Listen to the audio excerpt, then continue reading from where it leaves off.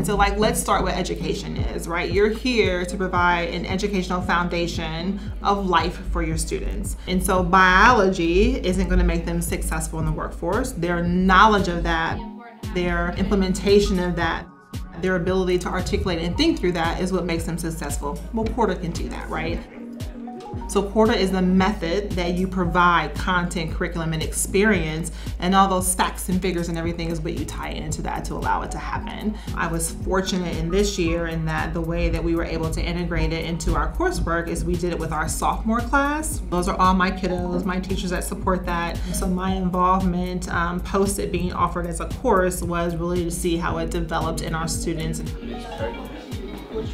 It's unfortunately very different from anything they've ever experienced. She makes me figure it out and she tells me to go answer it and she says, what do you want to do? And I hate that.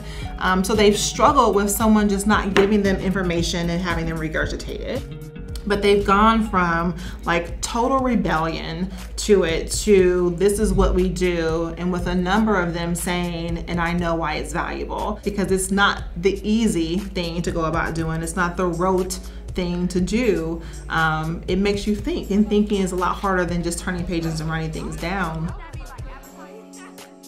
I've even had a student this year who, when he was a freshman last year, you can just tell how bright a kid is. He just didn't care. And so this year, with him being challenged and kind of not wanting to meet that challenge, I said, I just need you, if you can perform a Miss McCoon's class for me, I'll leave you alone about everything else. And then he did, and then he presented, and then he felt good. The next quarter, this kid got straight A's. And today he's in my office and saying, do you really think I can go to college? What do I need to do to go to college? And I was like, hallelujah, you can go to college. Like, thank you for finally showing up.